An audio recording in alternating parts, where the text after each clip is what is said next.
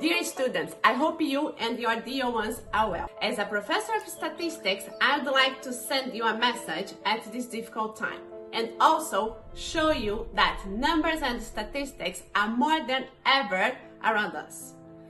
Based on news here in Spain, we are reaching the peak of the curve, and so we believe that the total number of cases will decrease very soon. In the graph, we see this. The percentage of growing in cumulative cases and the 7-day moving average show a strong negative trend.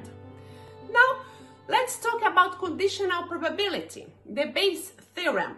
After collecting some numbers, you can estimate, for example, the probability of dying from coronavirus given that you are below the age of 60. If you solve the formula we have learned in class, you should obtain a not so significant number. But, unfortunately, applying the reverse calculation, statistics are not too much in favor to the elderly. So we have to take care of ourselves in order to take care of them. I challenge you to make these calculations and send to me, okay? We know that most countries have imposed quarantine and mobility restrictions, and some of them are conducting mass testing too. We have no alternative but to wait and stay home. Enjoy our home, because our home should be the best and safest place in the world. There's no place like home. Let's use this time to think more about others, learn something new, and get to know ourselves better. This whole situation is allowing us to be closer to our loved ones in some way, whether physical or virtual. I think we should stress ourselves less now and try to do more of what we really like.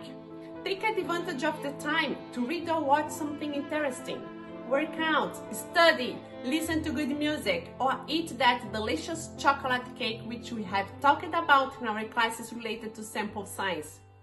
In the future, I'm sure that we'll look back and see that we learned something from all this.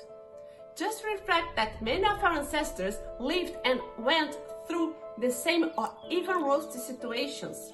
Ask your grandparents and parents what they learned during that time and be inspired by their stories.